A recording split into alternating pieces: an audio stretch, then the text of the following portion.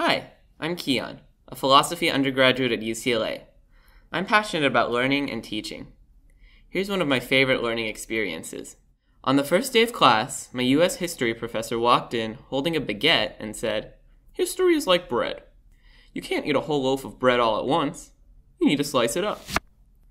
You can slice history by time. This is the 1920s. This is the 1930s. You can slice it up by era. This is the Civil War era. This is the Reconstruction era. Or you can slice it up lengthwise, looking at a single theme across all history. This is social mobility in the US. Perfect for a sandwich." I bit into a slice of bread. It tasted wonderful.